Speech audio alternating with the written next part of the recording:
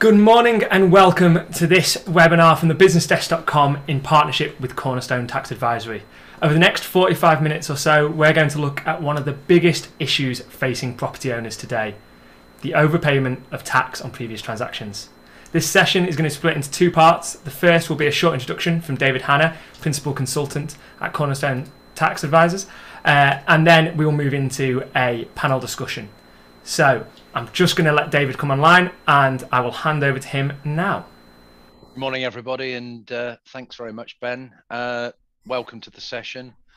As Ben has said, we're just going to go through a short explanation of the issues, and then we're going to get into discussion about how they impact both developers, and we're very pleased to have Hockley Developments with us today, and also talk to the professional risks and technical consultant for SDLT Compass, online software for solicitors, to go through the conveyances perspective. But let's start with the introduction.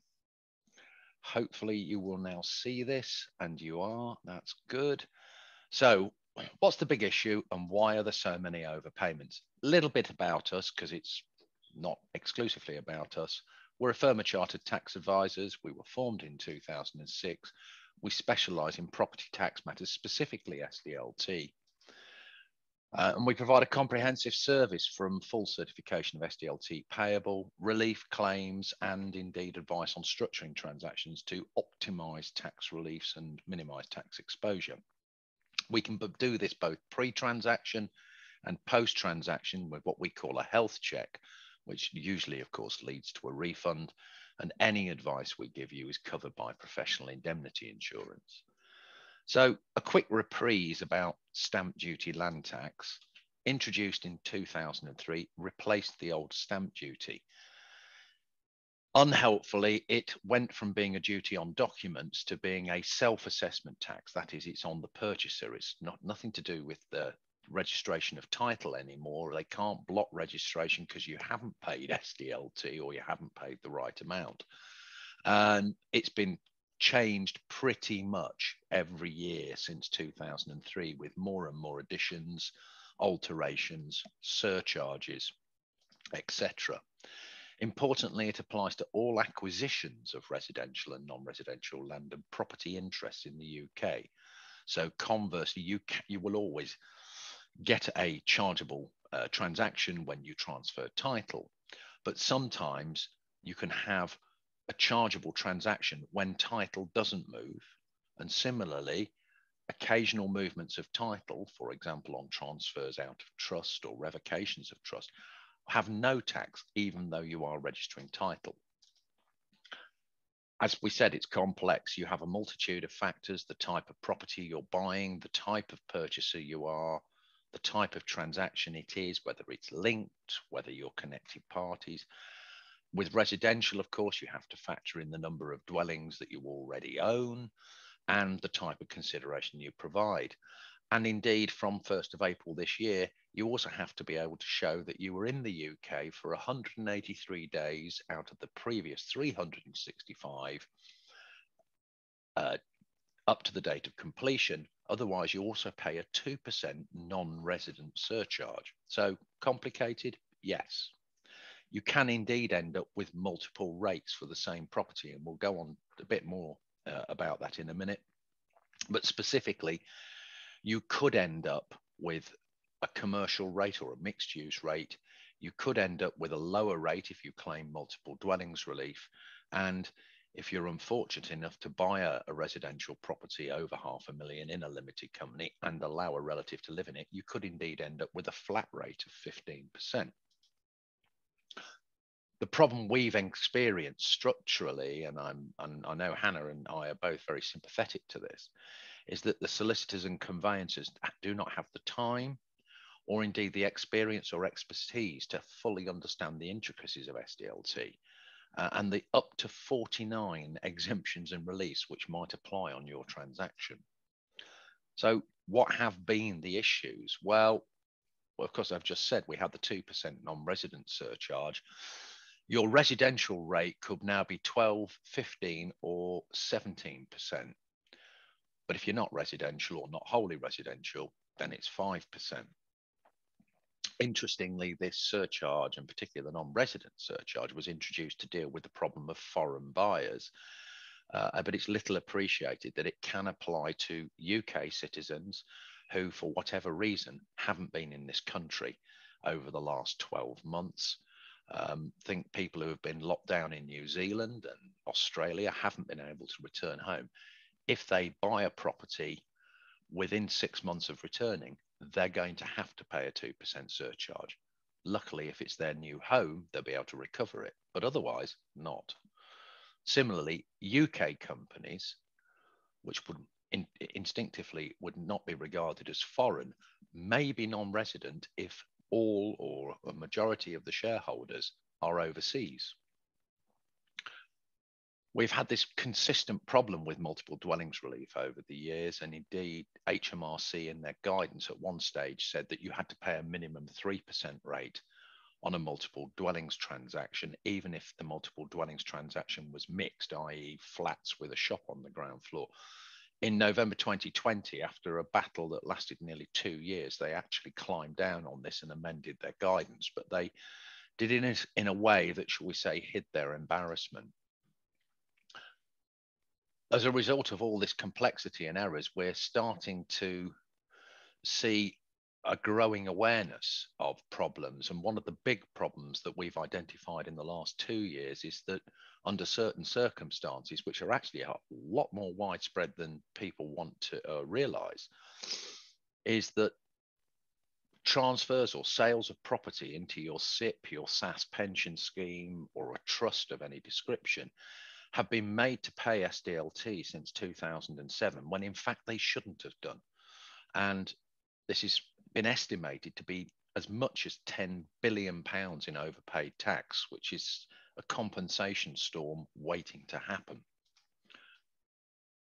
Stamp duty refunds. During lockdown, we saw a nearly 300% increase in reclaims, primarily because people had the time and sat at home to be able to think back and go, hold on a minute, maybe I need to get that checked. And indeed, Cornerstone have recovered over £15 million in the last 12 months from SDLT overpayments.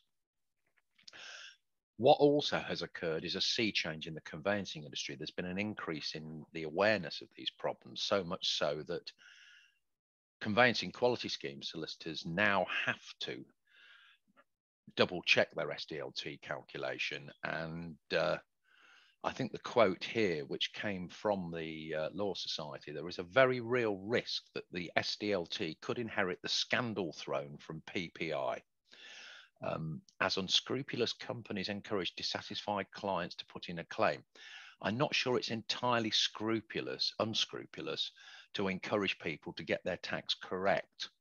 And to seek recompense where they have been made to suffer a loss. That might be a slightly over-defensive characterization. We've, of course, had the issue, and it's still a thorny issue, 17% maximum rate versus 5% maximum rate. If you buy a property that is uninhabitable, then you don't pay the residential rate, you pay the non-residential rate. And although there's only been one case on it so far, PM Bewley Limited, which was interesting because it not only generated a win for the taxpayer, but they'd also overpaid anyway. So the court not only handed them a victory, but also handed them a refund. And HMRC's arguments were, in the words of the judges, well, the quote was, at times we wondered exactly what HMRC's argument was. Indeed, at one point, we wondered whether they in fact had one. Probably the most damning words you'll ever see in a tribunal judgment. And again, back to 2018, emphasising just how long this issue has been going on.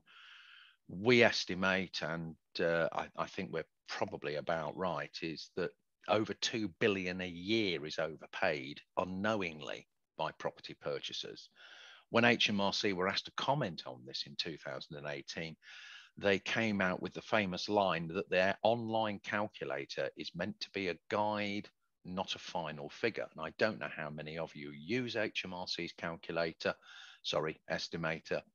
But it's interesting because it says click here to tell you how much to pay.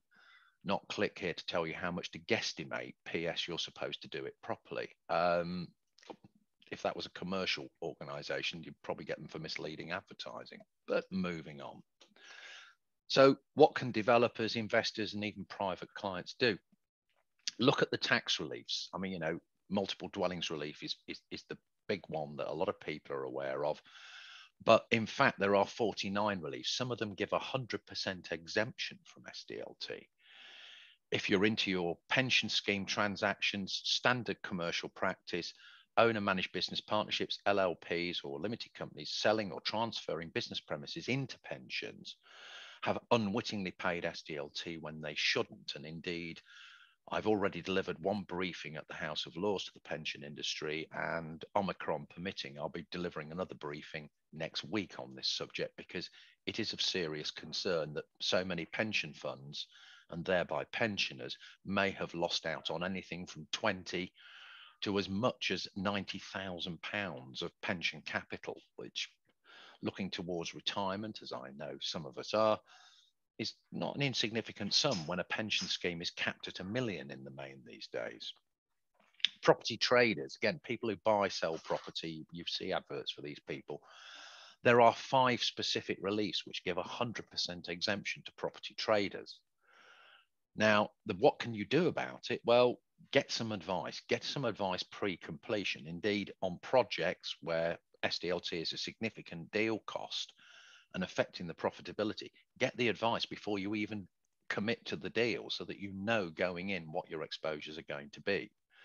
If you've already completed a deal, certainly in the last 12 months, but in some cases up to the last 4 years, we can do a post-completion review to see that your conveyancer has actually calculated the SDLT accurately. And in terms of overall tax efficiencies, think about using tax efficient structures. A lot of people use SPVs, limited companies, in other words, but not many other than sophisticated investors actually use corporate groups. And while this isn't necessarily an SDLT point, you get into terrible problems trying to move capital around to fund deals when you've got different companies that are not members of the same group.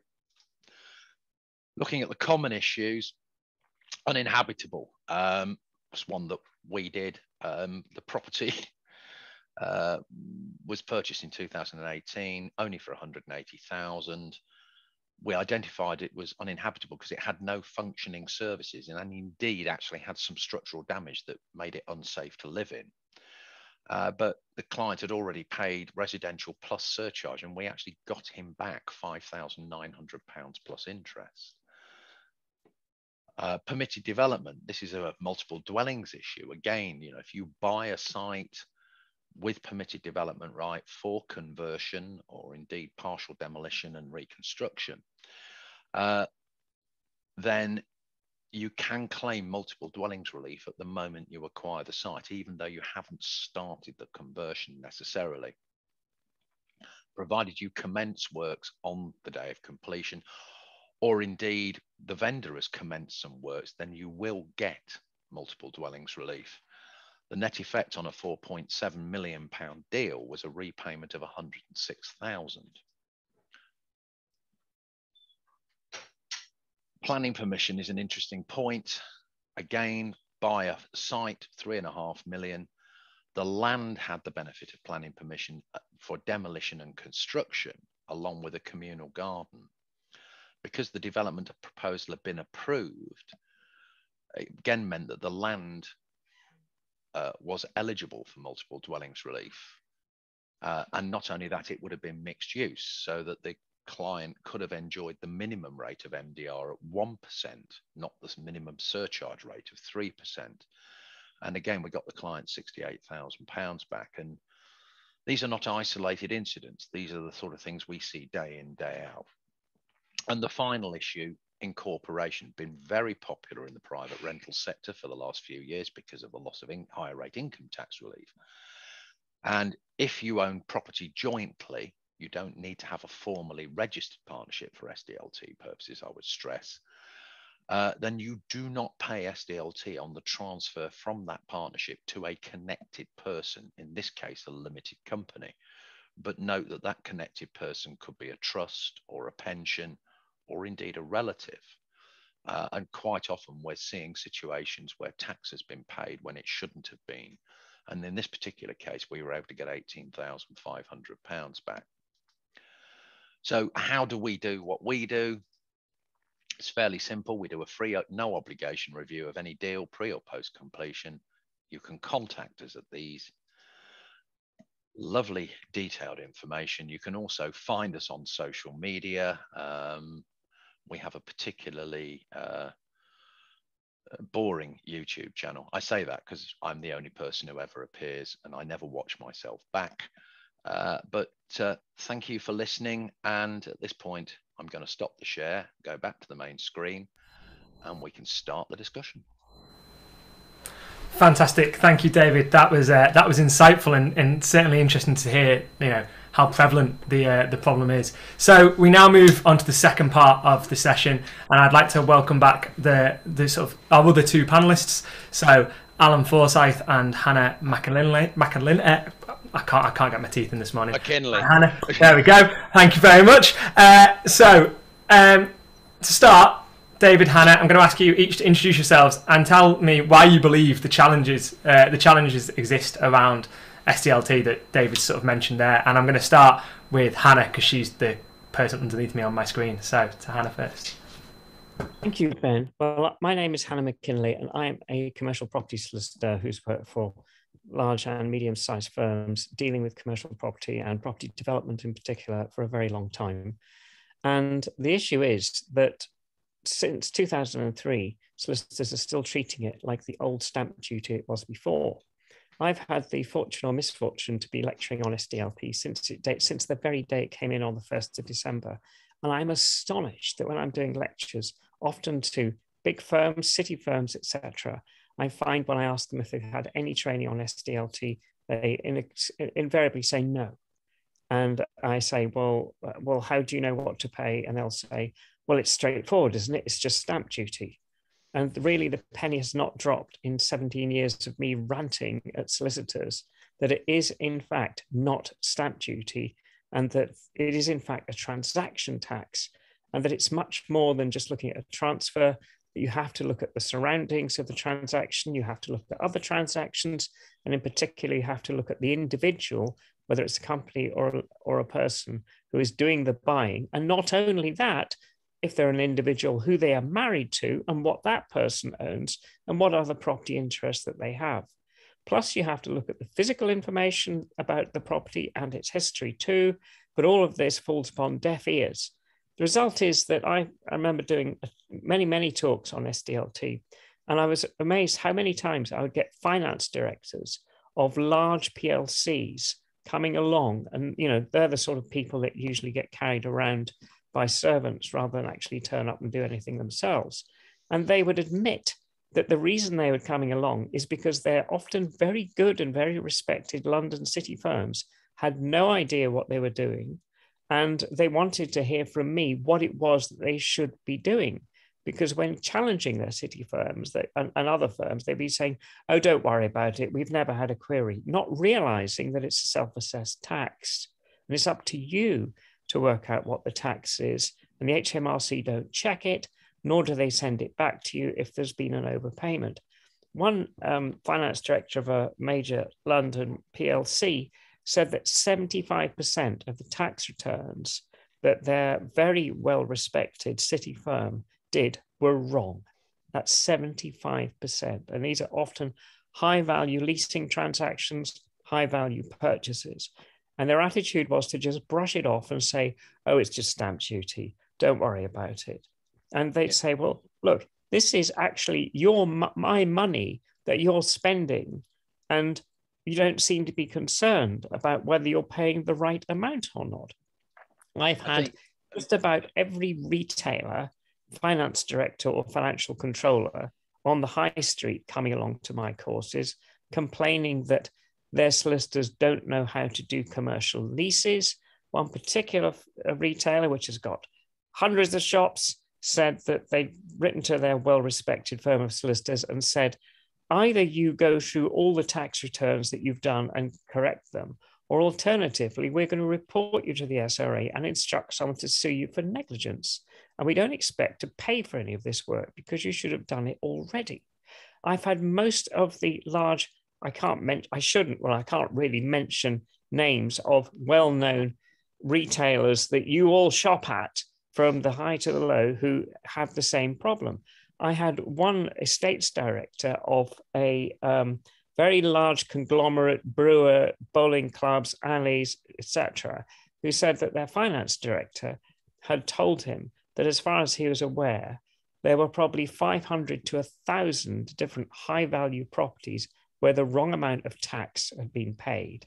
And he couldn't get any sense from his solicitors, who just fobbed him off and would say, oh, it's just stamp duty, don't worry about it. Now, the numbers involved are often 6 figures, sometimes 7 figures. Now, to deal with clients' money with such a level of carelessness is frankly something that I would like to see the SRA, and the Law Society is useless anyway, but the SRA should be thinking about this. And really the reason for this is that the Law Society has served us up on a plate in 2003 and not really said to solicitors, look, this is a serious tax that you need to deal with appropriately, and you need to get proper advice.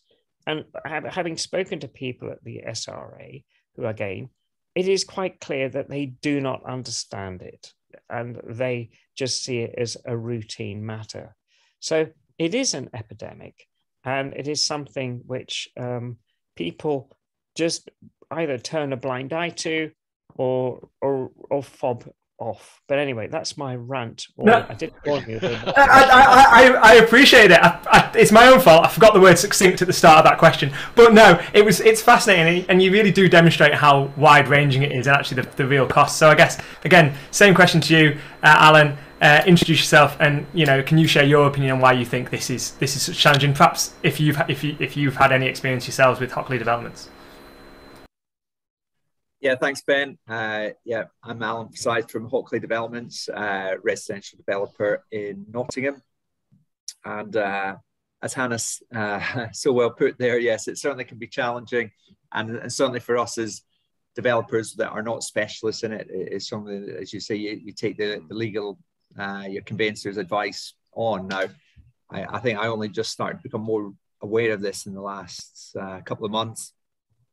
And when you look at, we probably transact maybe by 5 sites a year, majority already with planning in.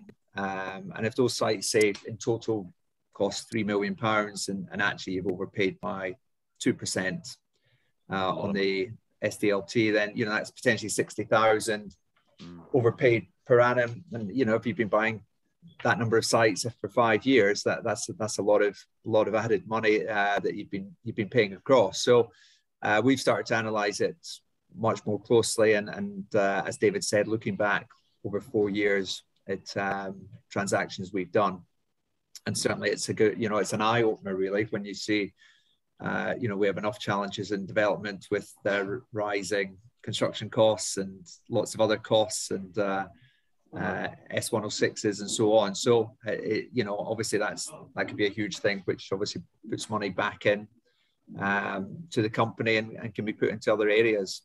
So, yeah, I'd certainly recommend, as David's put there, other developers that are listening in to, speak to David's company there and, check back your paperwork and look at, completion statements, and as I say, David would have a sort of checklist of what to go through there. But yeah, it's certainly, as you said, every conveyancer I know just uses the same calculator online, and that is it.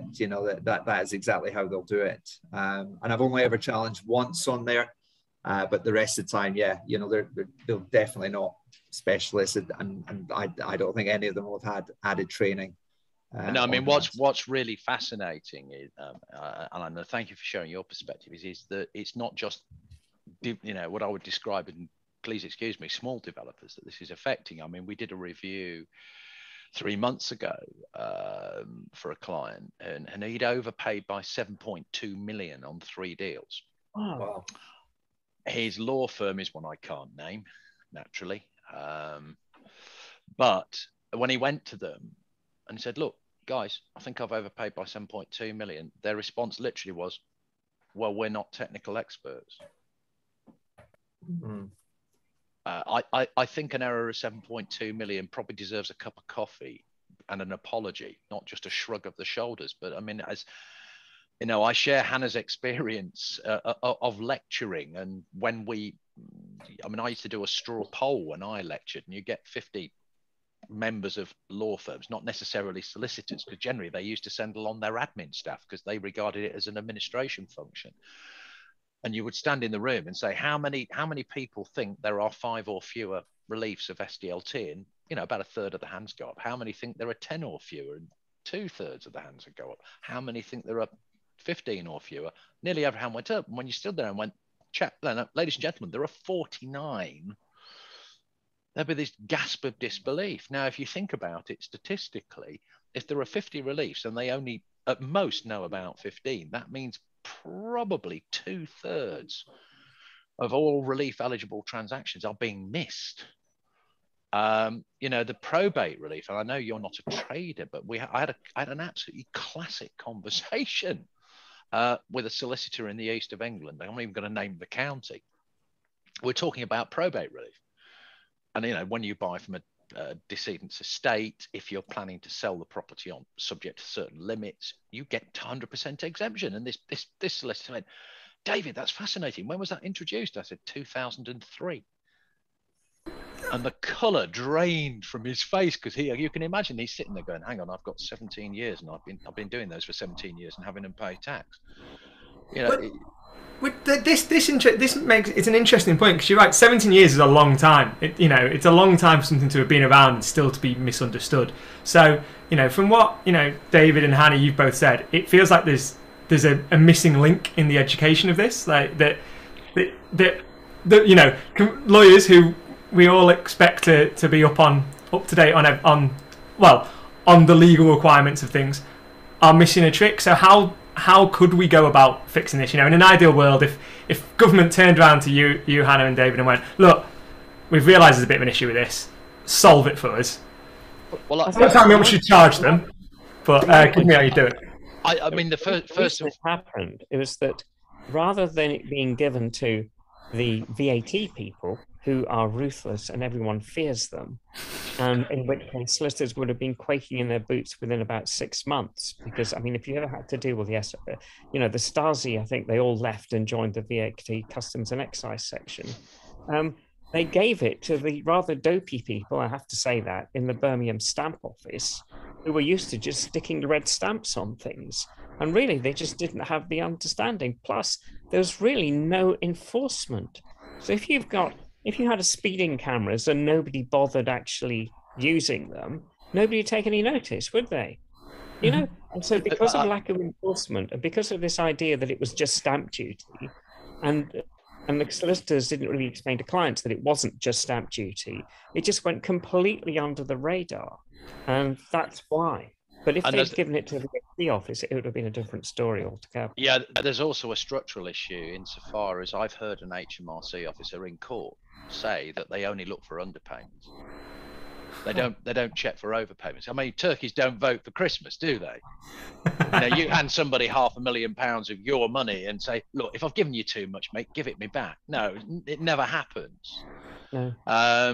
So there is a structural problem there. There's an issue inside HMRC. It's a self-assessed tax. It's a self-assessed tax. They're going to go. Like your income tax. If you're a plumber and you send £20,000 too much income tax, nobody says, "Oh, do you realise you could claim for your van? Do you realise you could claim for that?" No, they don't do that. No, although as Alan will tell you, given what plumbers are now charging on a day rate because of the labour shortage, the odds of them paying £20,000 too much is probably nil. I'll just go back to you, Alan, if I might, because I think it's also you made allusion to this, that we've got supply chain issues, we've got labour supply issues, we've got rising costs in development. Thankfully, at the moment, we've got rising property prices as well. But it's a significant impactor on profitability of any given project, isn't it? If you pay too much bloody stamp duty on the way in, it's not like VAT. You can't recover it like input tax. Well, I mean, is that fair to say? Absolutely. I mean, yeah, it's just when I was calculating the numbers there, and it's always added cost. So your lender won't cover that in terms of that. We say the lender will cover 100% of development costs. So it's always added money you're finding, as you say, on day one, that is going out. And across 4 or 5 sites and across 4 or 5 years, the figures really do add up. So it's certainly one that, we'll make sure we analyze everything in advance going forward. And obviously we're back going through it, but obviously as David has sort of highlighted there, I think you can go back 4 years, but obviously it's a pretty slow process once it's more than 12 months back, I believe. So I don't think there's a huge, it can be. I mean, HMRC naturally are doing what I describe, especially in the current climate, doing what I call debit management. Oh, don't worry, the check's in the post. Hang on a minute, I'm sure I saw you get various reasons. They're supposed to process a refund and then check later in the same way as they do with SDLT returns, but they're not. Right. And we've had stuff that's been, I think, outstanding for nearly 8 months. When every time you ring them, they go, oh, it's with technical. Strangely, nobody can find technical's phone number. No. I don't know what I don't know. Maybe it is with technical, but yeah, it's an interesting problem. I mean, one of the things that I think we ought to highlight in this is that if you want to get it back from HMRC, yes, you're right, it's up to 4 years. If you want to get it back and it's outside that period, then you've only got one route, and that's to go after your solicitor. And I'm not a great fan of being sued, therefore I'm not a great fan of advocating suing people. But as Hannah's emphasized, ultimately these people put that number on the return for you and said, trust me, I'm a lawyer. Should they not be held accountable in your view? It's a fair point and an interesting one. Just a quick heads up to anyone watching that if they want to ask any questions of our panel, they can do using the Q&A function at the bottom of the screen. Equally, we have had some sent in advance. So before my first one has to be, they've know there's reliefs available, but someone's asked, can they claim similar reliefs in Scotland and Wales? David, I guess that's one. Yeah, I mean, broadly, when they devolved the taxes into LBTT in Scotland and LTT in Wales, so many acronyms, they copied over most of the major reliefs. There were some minor tweaks, particularly in Wales, but broadly, yes. And actually, that raises a point, because you referenced that people treat it like stamp duty. Do you think part of the problem is the fact that they put stamp duty land tax in? They put stamp duty in the name. Oh, it was probably the worst piece of misleading branding I've ever seen. Well, it was deliberate because the government didn't want to put another tax on property that they intended to then increase quite dramatically and put the wedge in to differentiate. So to call it stamp duty land tax was just misselling, really. If they called it land transaction tax, Tory MPs in the Shires would be revolting in Parliament. Well, Hannah, as you might recall, when they first proposed the Scottish tax, they actually referred to that as Scottish Land Transaction Tax, and then they changed it after people used the acronym SLUT. And that's genuinely why they changed it. They didn't like the idea. And I guess that then, the other part that caught me when you were talking, David, was obviously it came in 2003, but you've said it's been updated almost annually since. Oh, yeah. Surely that in itself then poses further problems for understanding it, because if it's constantly evolving, you might get your head around it by December to then only find it changes again in March or whatever, and that. Well, I mean, this is planet tax. If you have to take into account court decisions, revenue guidance, it actually changes almost every month.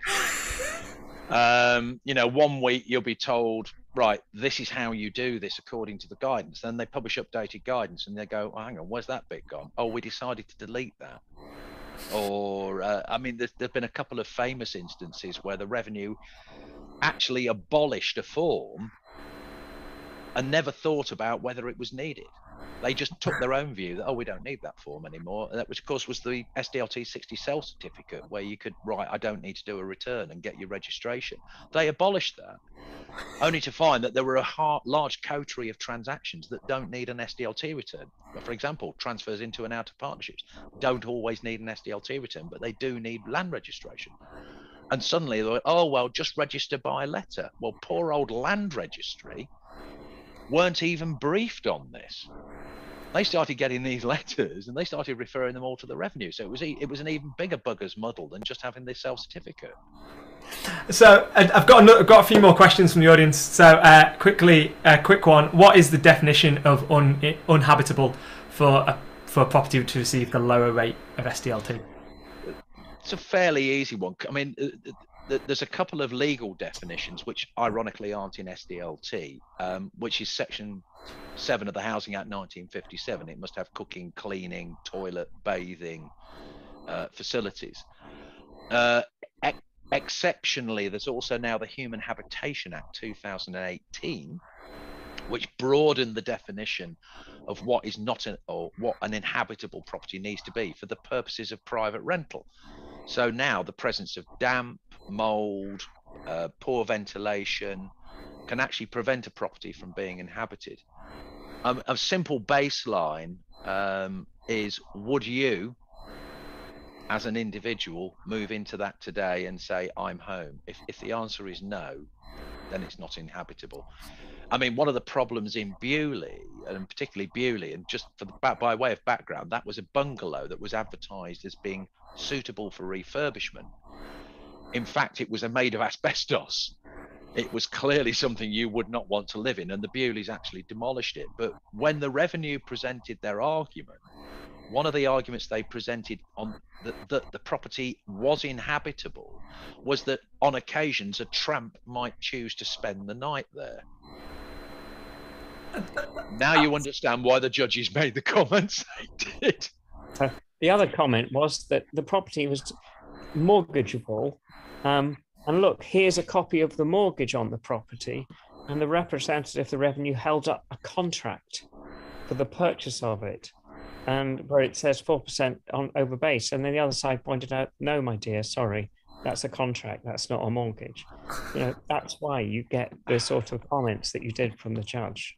And then another one that Elizabeth Casey's asked is, you know, what's your view on the MDR consultation document that was issued yesterday? David, I think that one's been aimed at you, and I think I might know that it could be a long answer, so let's keep it. Keep it short. It's going to be a short answer. I haven't read it in detail yet. I've already been contacted by specialist tax advisors, accountants, and indeed other professionals to ask me what my views will be. I haven't formed them. We have to remember that multiple dwellings relief was introduced for two reasons. One was to correct an obvious injustice, that if without multiple dwellings relief, if I choose to buy 5 properties, I pay tax on the whole bundle, which of course would push me into the higher rates. So that was one of the reasons it was introduced. The second one was to actually assist the house building sector and the private rental sector at the time. You know, builders wanted to buy sites that they could make cost effective, which is what's been going on. I recognise that the government attitude to the private rental sector has changed in the last 11 years, but fundamentally the reasons behind it and that correction of that fundamental injustice haven't gone away. The moot point is whether the 3% surcharge, which doesn't apply if you buy a mixed use multiple dwellings, ought to apply. And in other words, the revenue trying to steer things back to say, well, actually our guidance was correct. Again, I don't believe that that's right or appropriate, because there are certain instances where you might buy a substantial mixed use property with multiple dwellings on it. Why should you pay surcharge? The kind of example I'm thinking of is farms where there's workers' cottages, equestrian estates where there's workers. But what about any other property where you provide worker related accommodation? Are you going to now pay surcharge on that? And surely it wasn't the surcharge was intended to punish second home buyers and indeed deter the private rental sector from hoovering up the available stock, making it available to first-time buyers.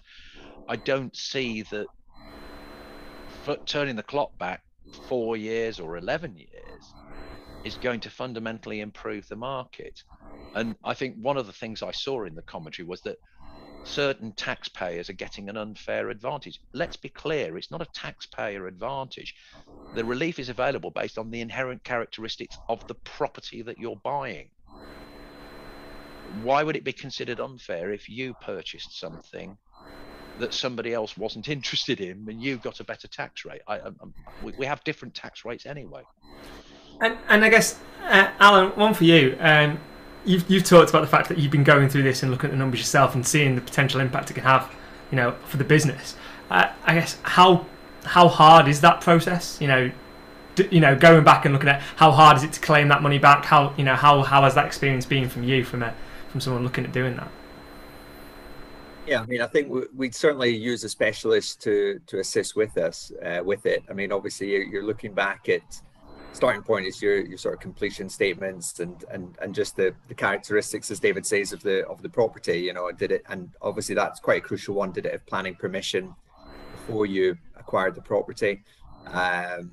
Characteristics of it in terms of what you bought previously, and then checking obviously how the SDLT forms were filled in by your lawyer. I believe any photos you've got from that completion period as well are useful to have, and so on. So no, I mean, it's one that there's a clear incentive to spend a bit of time on it when you can see some of the numbers involved. So even if it takes a day to get the paperwork ready per site, then that's a pretty good use of a day. So it's not a bad day pay rate for the day, is it? Let's be honest. Right. Yeah. That's right. And I think and then obviously once you get your systems in place, whether it's yourself or one of your team, then you know what to be doing for every site coming up and going forward. So no, I'd say as long as your paperwork's in pretty good order in advance, then it shouldn't be too bad there. And as I say, it's important to work with a specialist, in my opinion, on that as well. And then a couple more questions from the audience as well. So one from Gordon: would the purchase of a single freehold building that is divided into 6 flats not under leasehold arrangements qualify for multiple dwellings relief? Short answer: yes. There we go. Nice and quick. I like it when they're like that. There you go, Gordon. Another one from Elizabeth. In what circumstances can you reclaim within the 4-year period? As a general rule, you've only got 12 months to amend your return. Beyond 12 months up to 4 years, you're applying for something called repayment relief, which, if anybody's a law nerd, is Para 34, Schedule 10 for Mansat 2003. That has certain exclusions, and one of them is you have to be able to demonstrate that you could not be, at the time you did the return, be reasonably aware of the mistake. Now that's where the revenue are sort of trying to knock them out of court, going, well, you ought to have been aware. You as the taxpayer ought to know everything there is to know about SDLT, which, believe me, nobody does. But yeah, I mean, generally, the kind of easy kill stuff on 4-year rules are the connected party transactions where tax has been paid and shouldn't. The revenue do not have a problem with those. Multiple dwellings relief will depend on the context of each transaction. Similarly, you have to distinguish between claims that could have been made in the return, and inside 12 months they're easy, outside 12 months less so. I'm not saying impossible, I'm just saying. Whereas putting in a return that you shouldn't have done, that's slightly easier to demonstrate at law. So that's broadly it. And we are approaching sort of to the end of the session. So actually, I'm going to say, we can clearly see that SDLT is a big challenge for the sector and could have a big impact. But Alan, David, you both hinted that there were other challenges on the horizon, and I'm going to go a little bit crystal bally and say, as we we're looking into 2022, it is on the horizon now. What other challenges do you see for the sector, particularly because it's been so buoyant over the property market's been so buoyant over the last 18-19 months? What do you see moving forward being those risks and those things that are maybe keeping you a little bit keeping you up a little bit at night would be the way to put it. And I'm going to go round the panel. So we'll start with Alan first, please. Yeah, I mean, obviously, I think construction costs is been the biggest change this year. To see some of the changes that from staggering increases month to month on one or two products.